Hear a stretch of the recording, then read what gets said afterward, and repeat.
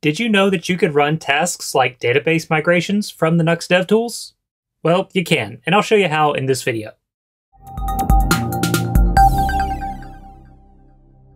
On the screen, I've got a little dummy app set up, which is actually the code base for the data fetching course we just released a couple weeks ago at vueschool.io. If you are into Nuxt and want to master data fetching in this amazing framework, then I definitely suggest you check out that course, but that's not the point of this video.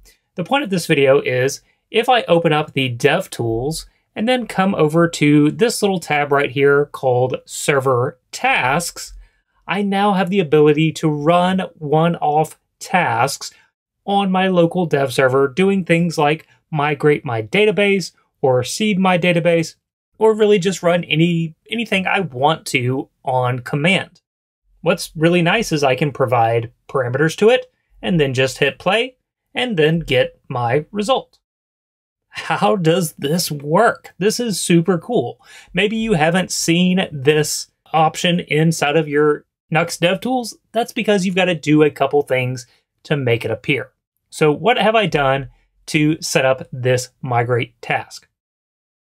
Over in my codebase in nuxt.config.ts, I have enabled nitro.experimental.tasks. So this is set to true.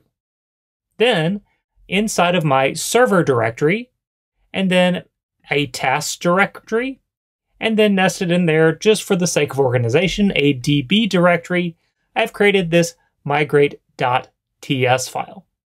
Now, the define task function here comes from Nitro, and you can see all the documentation for this on Nitro's documentation site. It's super easy to set up. What I've written is literally just a copy and paste of their example code from the website. But if you go and join the waitlist for our Faker.js course that's coming out very soon, you'll see how to actually set up this task to do some real-world seeding in a database.